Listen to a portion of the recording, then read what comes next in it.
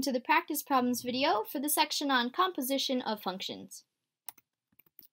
Okay, problem number 1 tells us, given each pair of functions, f of x and g of x, calculate f of g of 0 and g of f of 0. Okay, so let's start with the first one. We're going to do f of g of 0.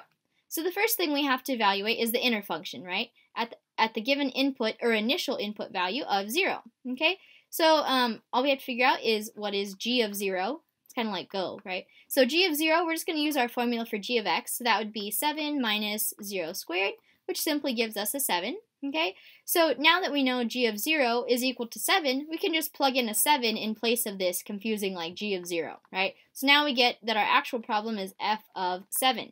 Okay, and the way we just figure this out is just plugging in the 7 for the formula for f of x. Okay, so this would give us a 4 times a 7 and then plus an 8, which gives us 28 plus an 8, which gives 36 as our answer. Okay, so 36 is equal to f of g of 0. Alrighty, so there's the first part, and now we'll just do the second part, which is g of f of 0. Okay, alrighty, so in order to figure this out, we have, again, an initial input of 0, but this time the functions are kind of like swapped, right? Our inner function is now f, and our outer function is g. So what we have to do first is plug in 0 into f. So when we do that, we get 4 times 0 plus 8.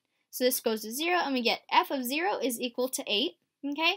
And now that we know f of 0 is equal to 8, we can replace this confusing thing on the inside with an 8. Okay? So now we get g of 8 is equal to what? And now we're going to plug in this 8 into our g of x function up there, which gives us 7 minus 8 squared. Okay? So 7 minus a 64, which turns out to be a negative 57. Okay, and this is equal to g of f of 0.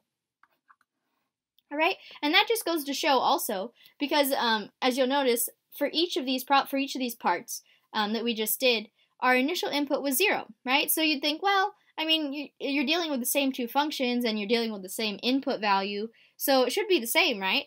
And as the evidence shows, we didn't get the same answer, right? So that just shows you the way that you compose your functions, meaning like the order in which you put your functions, your two functions like f and g, it depends like which one is the inner function and which one's the outer one, okay? So that the order does matter, all right?